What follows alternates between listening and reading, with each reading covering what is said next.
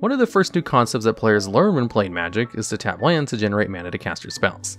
This is one of the pillars of what makes Magic the game it is. While extremely uncommon, there are some lands out there which do not tap for mana at all. Missing a land drop in the early game is a shaky start for many competitive decks. So to actively trade one of your mana producing lands for one that does not tap for mana is inherently a drawback that most decks aren't willing to chance. Today, however, we'll be looking at the exceptions to the rule as we look at the best lands that do not have mana abilities. Starting us off at number 10, we have Diamond Valley. This is a simple card in that you can tap it to sacrifice a creature and gain life equal to that creature's toughness. Life gain is a sort of effect at its most potent when incidental, and such, at face value, running a card like Diamond Valley might seem to be a terrible choice. It asks you to take a turn off from advancing your mana and instead play a card that can only gain you life and only if you sacrifice a creature. However, Diamond Valley does have its uses, essentially allowing you to get extra value out of a creature before it dies in combat or to one of your opponent's effects. While not relevant in any modern formats, the card did see historical play around 2008 built around using a card like Shaman Encore to pump Task Force's toughness infinitely by targeting it repeatedly with Shaman's damage prevention ability. Then the player could sacrifice Task Force to Diamond Valley and have an effectively unbeatable life total at the end of the game. This is hardly impressive in the modern game, and Diamond Valley really only shows up in the odd commander deck here or there these days. Despite this, it still earns the 10th spot on this list, if only because other lands without mana abilities not already above Diamond Valley on this list, like Ice Flow, are so much worse that Diamond Valley makes it onto this list almost out of default. And at number 9, we have Vesuva. Vesuva is a play on the long-running trope of clone effects in Magic. Instead of copying any creature in play like a traditional clone effect, instead Vesuva copies any other land on the battlefield. While copying another land, Vesuva does enter the battlefield tapped, otherwise every deck would probably run 4 copies of Vesuva because even copying a basic land would be good. But since Vesuva does enter tapped, it's relegated more to being a combo card. The most common competitive home for Vesuva is Amulet Titan decks, combo-oriented land decks that use Primeval Titan to search out key lands from the deck and put them onto the battlefield whenever it enters the battlefield or attacks. Vesuva in this deck is a potent tech card, able to copy any of the lands the deck runs, such as entering as another copy of Bojuka Bog to empty a graveyard, or as an extra copy of Valakut the Molten Pinnacle, the deck's primary win condition. What separates Vesuva from a card like Thespian Stage, a land that can also become another land, but does so when already on the board, is that Vesuva has and triggers any enter the battlefield effects that the land it copies had as it enters the battlefield. Thespian Stage is already on the board when it becomes another land, and as such, while it will have an ability, it will not be able to trigger it. This isn't inherently an upside or a downside, as Thespian Stage restriction actually allows it to combo with another card higher on this list. Vesuva is flexible and in the right deck, quite strong, but is narrow enough that it doesn't see wide play outside of more combo-oriented strategies. Along with the fact that once on the battlefield, Vesuva is generally going to be a normal land like any other, and lose its distinction of lacking a mana ability, Vesuva only manages the 9th spot on this list. And at number 8, we have Eye of Ugin. This legendary land, while lacking a way to produce mana, does actually assist in the casting of your spells by making each colorless Eldrazi spell you cast cost 2 less to cast. In their initial print run in the Zendikar block, Eldrazi were limited to large creatures like Ulamog's Crusher, and thus Eye of Ugin was mostly relegated to an option in big mana decks to help speed out their game-ending threats. In these decks, the cost down effect would often be secondary to the ability to pay 7 mana to search your library for any colorless creature and put it into your hand. But with the Battle for Zendikar block, Magicthe Gathering introduced a new wave of Eldrazi support. This wave of support included lower cost Eldrazi spells, such as Eldrazi Mimic, which would cost little to no mana with Eye of Ugin on the battlefield. This birthed the Eldrazi aggro deck, which would speed through the early game and drop mid-range threats like Reality Smasher and tear through your opponent's comparatively modest board. Eventually, Eye of Ugin was even banned in the modern format for being simply too fast. Eldrazi aggro does still exist in the Legacy format, which is a much faster format and thus better equipped to handle the deck than Modern. However, given the fact that Eye of Ugin does technically still help the player accelerate their mana, despite not providing any direct mana itself, Eye of Ugin falls short of the other cards on this list that have little to nothing to do with mana at all. Beyond this, despite being potent enough to be banned, Eye of Ugin does only work in a deck built around Eldrazi, and thus is more narrow than many of the other options ahead of it on this list. And at number 7, we have Urborg, Tomb of Yawgmoth. This land has the ability to make every land a swamp. This does technically give Urborg a mana ability, since it counts itself for its own effect. However, this mana ability is not inherent to Urborg, and given to every land on the battlefield. Since Urborg does not replace any land types and is purely additive, it can actually be used to help circumvent some of the other costed lands in your deck. For example, a deck running Mana Confluence would under most circumstances take 1 damage every time it tapped Mana Confluence for mana. However, with Urborg, if the player wished to only make a black mana, they could use the land's new abilities to swamp to tap for 1 black mana. This is a separate ability to Mana Confluence's printed mana ability, and thus the life loss tied to it does not come into play. Of course, this is also true for your opponent, who will also benefit from the effect just as much as you do. But even then, this can be used to Urbog's player's advantage built around, with cards like Filth that actively punish your opponent for having swamps. Generally speaking, there's no guarantee that your opponent will be able to benefit from their free black mana, but there are cases where this card will allow your opponent to cast cards in their hand while they're waiting on more black mana to be able to use.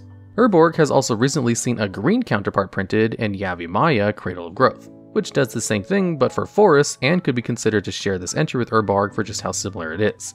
While neither of these effects are potent enough that they've spawned build-around decks, their utility and general ease to run in a deck, given they don't even put you behind on mana like most other lands on this list, earns them at least the number 7 spot. And at number 6, we have Glacial Chasm. This is a land that, beyond not having a mana ability, also requires you to sacrifice a land as it enters the battlefield, makes it so you're no longer able to attack, and it has a cumulative upkeep cost of 2 life, which means on the first upkeep after you play Glacial Chasm, you'll have to pay 2 life or sacrifice it. Then on your next turn, you'll have to pay 4 life or sacrifice it, and so on until the player is forced to sacrifice Glacial Chasm. All of this on top of the fact the land not producing mana by itself is a drawback enough to disqualify multiple cards from playability. One would imagine the same for Chasm and its multiple hefty drawbacks.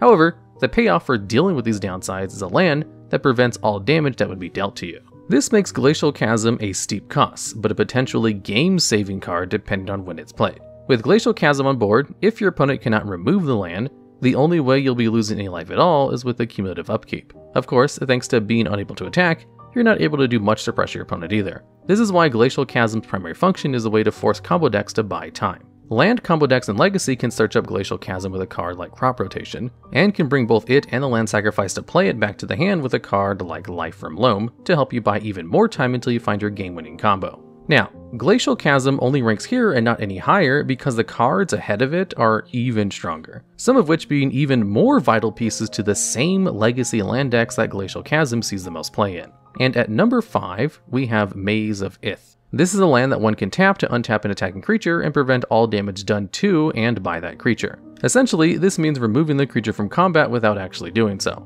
For example, if someone attacks with Kari Zev, Skyship Raider, you will still create the Ragavan token even if you tap Maze of Ith. This both saves your Kari Zev from dying in combat and allows her to get her effect no matter how dangerous your opponent's board presence is.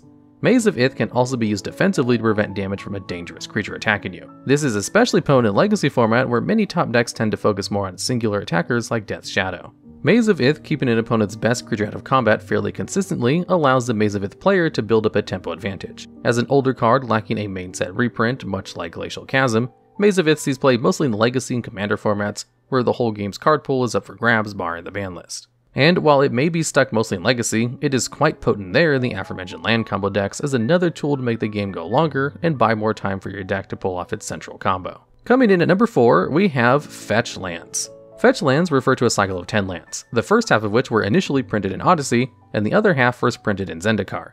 These 10 lands all have the same ability, with each one working with a different 2-color pairing. You may pay 1 life, tap, and sacrifice one of these fetch lands to search your deck for a land that has one of the 2 types listed. For example, Windswept Heath searches your library for a forest or plains and puts it into the battlefield. Notably, this also applies to non-basic lands with basic land types, meaning Windswept Heath can allow you to search for a copy of Temple Garden just as easily. These fetch lands are among the most widely spread cards in the game and are staples in every format they're legal in. While at surface level, these may seem like nothing more than filler that can be replaced with lands that actually do tap for colors, fetch lands actually represent a great deal of utility and flexibility. If you draw a swamp for turn, it can only ever be a swamp. But if you draw a marsh flats for turn, then while it could be a swamp, it could also be a plains, or even an underground sea. Fetch lands essentially allow the player to more easily find their colors, especially when coupled with dual lands with basic land types. Most competitive decks in non-rotating formats that are more than 1 color use fetch lands for this reason, as well as being able to hit the deck and fill the graveyard up with more fetch lands after being sacrificed. And at number 3, we have Bazaar of Baghdad. First printed in Arabian Nights, Bazaar of Baghdad was written off as a horribly unplayable card in those early years of the game.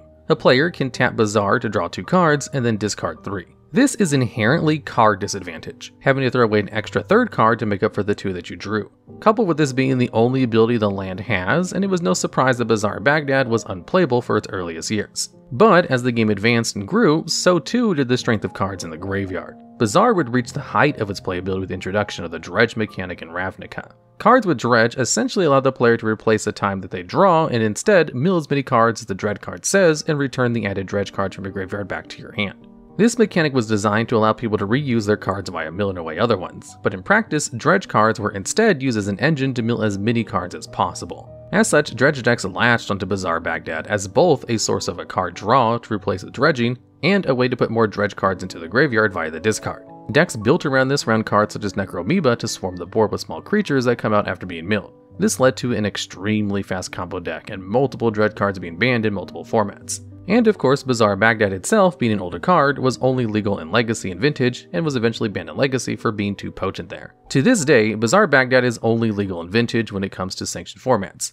and to this day, Dredge is a consistent contender in the format. And at number 2, we have the Tabernacle at Pendrell Vale. This legendary land's ability makes it so that, for each creature, destroy that creature unless its controller pays 1 generic mana. This symmetrical effect might seem tame on paper, but completely warps the game around itself. On turn 3, a player is likely to have probably 3 mana and maybe a creature too.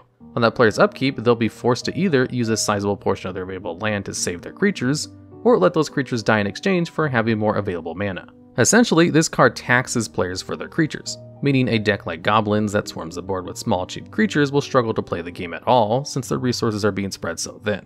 This is made all the more potent by the player running Tabernacle most often building the deck to have little to no trouble playing around it. Its most common home, the aforementioned Lands combo deck, uses this to stonewall more aggressive decks out of the early game while putting together a winning board. But the Tabernacle beyond this is also a very strong sideboard card for the decks when they're matched up against an aggressive, creature-focused deck. If anything, the biggest thing pushing Tabernacle from being even more ubiquitous in the few formats it's legal in is that the card is very old and very expensive, with no reprints on the market to help make the card more accessible. And finally, at number 1, we have Dark Depths. This card enters the battlefield with 10 ice counters on it, and it doesn't do much of anything else when you first play it. For 3 mana, you can remove 1 ice counter from Dark Depths, and once the land has no more ice counters on it, you create a Merit to Lodge, a 20/20 flying indestructible creature token. This is the primary win condition of the Legacy land decks, most often via comboing with the card Thespian Stage to copy Dark Depths but not gain the ice counters, and thus get Merit Lodge right away. What makes Dark Depths so potent is the inevitability of it. While there are ways to kill the Merit Lodge token, thanks to it being indestructible, the most common answers to it like Swords to Plowshares only serve to buy the Dark Depths player even more time to assemble their combo. And as previously discussed in this list, there are multiple lands that decks can use to help buy more time and stave off that aggression. This is why Dark Depths takes the top spot over cards like Tabernacle, which may seem stronger and more elusive on paper.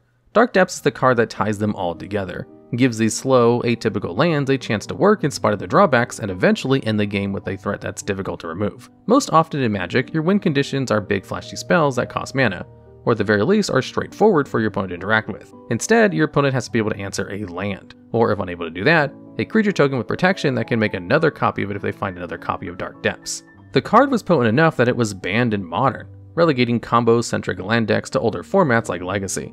Given Dark Depths' long-term legacy as one of the most threatening win conditions throughout decades of organized play, no other card really felt deserving of this top spot. Alright, and that's the list. Are there any cards you think we may have missed, or have any ideas for future videos just like this one? If so, please let us know down in the comments below.